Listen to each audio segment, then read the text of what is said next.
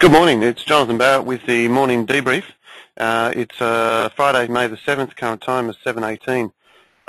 What can we say? Ouch, a big movement on the Dow last night, and quite a little bit of skullduggery going on according to some of the traders. The Dow obviously down at one stage close to 1,000 points. Now we are hearing rumours that a lot of that move was as a result of a punch error by a trading clerk. Particularly in Procter Gamble. Procter Gamble dropped close to 47% at one stage. So if that's true, this is going to represent a very, very interesting market. Now, prior to what we feel was the problem, the Dow was actually down only 3%. It closed down about that 3%. However, if that's the case, then the market in itself could be relatively good value if, in fact, that contagion in Greece doesn't spread. What we've seen is, excuse me, concerns in Greece, a weakness in the Dow followed by a trading error, and then all of a sudden the whole market capitulates. The fact that it's come back suggests in my mind that there are some good opportunities to look at. But before we go into that, let's just have a quick look at how the market closed. Okay, here's the Dow. The Dow's down 347 points. Look at this. It traded down here on the back of this area. Now this occurred, also what we're suspecting anyway. This occurred within within 5 minutes. It dropped close to 400 or 500 points. Now we feel that's as a result of that trade error. As a result of that, we saw a contagion spread through the market as other program sellers jumped on the bandwagon and started to sell it as well. The result is a very quick move until you get the circuit breakers in. And once it happened, we've now seen restoration. And as a result of that, you'll probably find that people will look for cheap bargains, and you'll probably find that people will start to think, well, hey, look, it doesn't look that bad down here. Maybe this is the correction that we had to have. What it has done from a technical point is we actually have a low in place because of the size of that bounce. Quite interesting, but let's see how it unfolds. Okay, the Dow was down, but prior to that, let's just go back there. Sorry about that. Prior to that, the Europe was down as well, down about 2.5%. FTSE was only down 1.28, and the DAX was down 0.8, and the CAC was down 1.44. So that, in my mind, starting to set itself up with suggestion that the Greece situation is looking to be controlled. There was concern of a contagion, but this program trade really set the cat amongst the pigeons, and as a result of that, things came lower. So I would be very cautious at the moment, particularly because some of these commodities came under a lot of pressure. Other commodities went through the roof. Now this could represent good opportunities, as I've mentioned. So let's go through some of the closes and see what we come up with. Okay, first of all, we won't go through the calendar at the moment, but there is a lot of data out tonight. Let's look at the dollar index. Dollar index first. As you can see, a large move, but we've seen it last couple of days where that dollar index has really sort of traded onwards and higher. There we are there. Let's get that into perspective a little bit.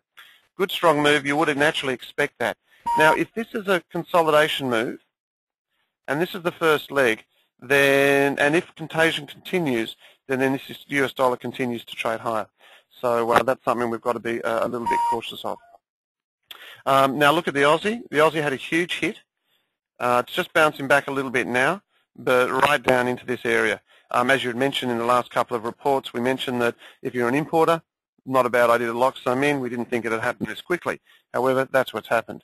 Have a look at there the currencies, the euro. Euro has just bounced back a little bit, 126.49. And believe it or not, I without confirming yet, as you know, we haven't pulled the trigger on buying it yet. We're still waiting, but perhaps it's not a bad idea just to continue to have a look at it. Gold was the big mover. Gold last night, 12.07, getting close to those highs. I want to see a little bit follow through here. I want to see just a little bit. Now, it is tough trading these markets because the volatility is there. My advice is always to drop down to a half your normal size, if not a quarter. Okay. Now, that's gold quite firm there. Have a look at crude oil. You'd notice in the media report we had out the other day, if it broke through 81.50, down she'd come. It got to 74.80. So that was certainly a quick move, and quite happy about that result. Copper, we've been short copper for some time, really up around here. That's looking quite good. However, we did close half our position out last night at 310. Not unhappy about that because of the volatility, and I'd probably expect to see maybe it spend a little bit of time around here before we decide what we want to do with it. Having a look at the local market, let's have a look at the Dow first, because I think that's probably one of the most exciting things at the moment. There we are. Look at that chart. That is phenomenal.